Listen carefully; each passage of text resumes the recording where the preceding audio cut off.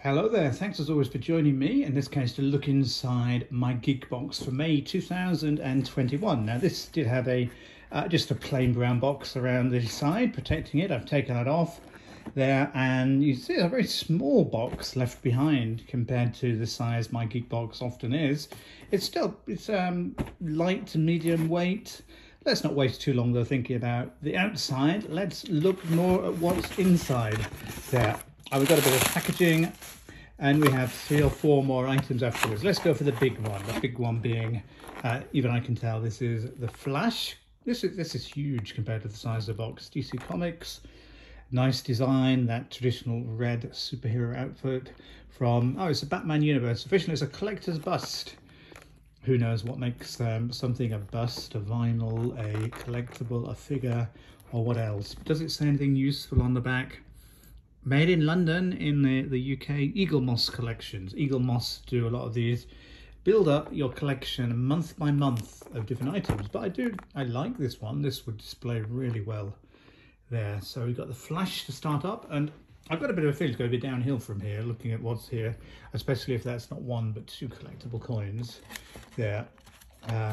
Let's see what they are. Well, let's do the first one. Let's do some Star Wars Ewok Wicket.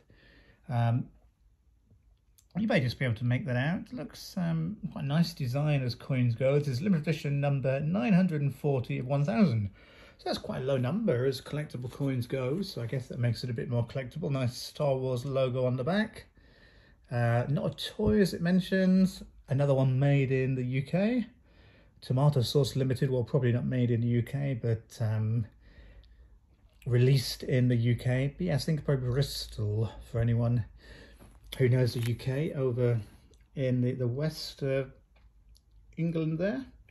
Yeah, nice enough coin. Don't know much more to say about that, so let's move on to a second coin, which thankfully is a different collection. This is Marvel's Avengers, 932 out of 1000, so another one towards the end of that very limited number. This is the Hulk. Not the highest definition on a coin, really, to make out the Hulk, but you can definitely see it is him. This is a 38mm antique gold commemorative. I suspect not real gold, otherwise it will be worth far more than the box itself, but gold styled. Again, you got the nice Avengers logo on the back. This is from the Coin Club. Don't know much about the Coin Club, but I wouldn't be surprised if it's the same company as the previous coin, although the previous coin gives a different version, but it just seems like the kind of thing that should be related. And you've got one from Marvel, one from Disney, which is also Marvel nowadays. So there we have 2 coins there, nice as they go. And finally, we're going to move on to a Toy Story 4 keyring, or keychain, as we call it, from Cosbaby.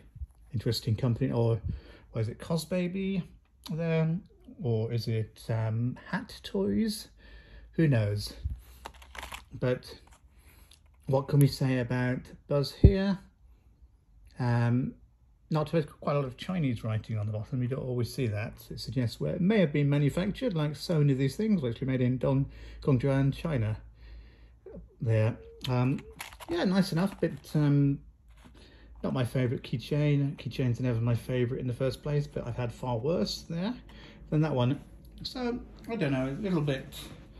I always find these coins a bit disappointing, although it's nice to have ones with very limited numbers in there. But let's run through what we've got again. We've got the keychain, the 2 coins, the Hulk and the Ewok Wicket, and then finally the interesting item, which is this collectible bust of the Flash, looking quite distanced, really focused up towards, well, in my case the ceiling, but I guess towards whatever is going on. Doesn't look like he's about to pace off, does he, in that particular model? But thanks for watching. This was my Geek Box. This was the May 2021 My Geek Box. As always, do look at geeksubscriptionbox.com. You'll find out about a lot more of the Geek Boxes available in the UK and around the world, and you'll get my value assessment of this one to work out, is this worth the money for the subscription? But very nice model in here amongst other geek items. Speak to you later.